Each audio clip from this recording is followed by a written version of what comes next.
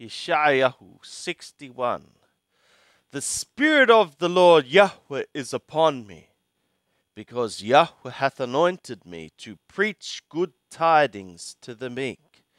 He hath sent me to bind up the broken-hearted, to proclaim freedom to the captives, and the opening of the prison to them that are bound, to proclaim the year of Yahweh's favour, and the day of vengeance of our God, to comfort all that mourn, to appoint to them that mourn in Zion, to give to them a garland for ashes, the oil of joy for mourning, the garment of praise for the spirit of heaviness, that they be called trees of righteousness, the planting of Yahweh, that he may be glorified.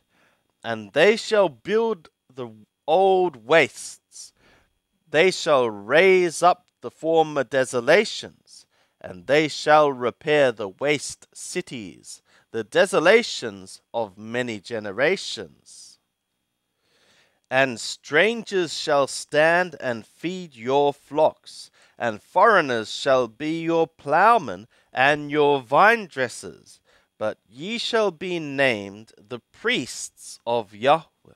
Men shall call you the servants of our God.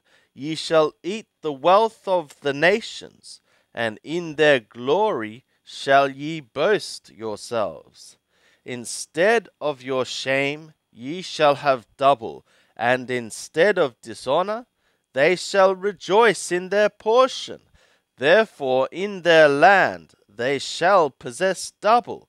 Everlasting joy shall be to them.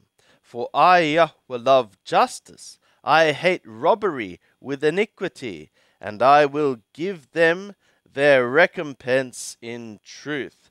And I will make an everlasting covenant with them, and their seed shall be known among the nations, and their offspring among the peoples. All that see them shall acknowledge them, that they are the seed which Yahweh hath blessed. I will greatly rejoice in Yahweh. My soul shall be joyful in my God, for he hath clothed me with the garments of salvation. He hath covered me with the robe of righteousness, as a bridegroom decketh himself with a garland, and as a bride adorneth herself with her jewels. For as the earth bringeth forth its bud, and as the garden causeth the things that are sown in it to spring forth, so the Lord Yahweh will cause righteousness and praise to spring forth before all the nations.